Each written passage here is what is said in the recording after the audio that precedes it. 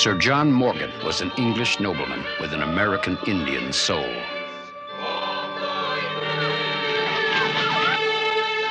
And across 5,000 miles and 10 years of time, he felt the agony of his adopted people.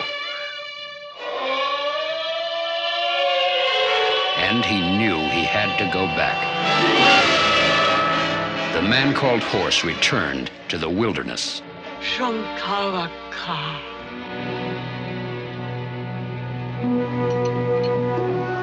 He returned to lift the weight of war and superstition from the Yellow Hand Sioux. Evil spirit, go away. Yellow Hand, kill enemy. Go back to sacred land. Our enemies are not afraid of the evil spirit, elk woman. They've got guns, cannon, power. Are you afraid to die? You must suffer for the people.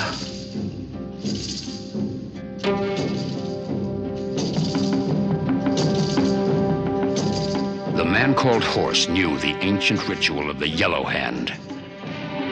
He knew that pride and manhood could only be reborn through the silent acceptance of terrible pain.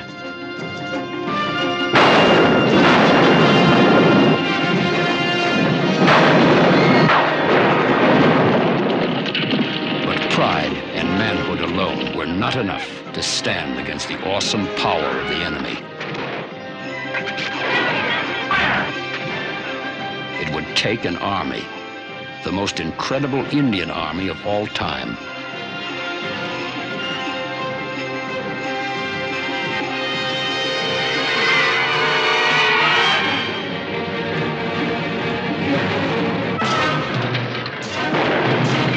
Richard Harris repeats his most demanding role in a spectacular new motion picture. Bigger, bolder, more electrifying than any film of its kind. Hagen, Bill!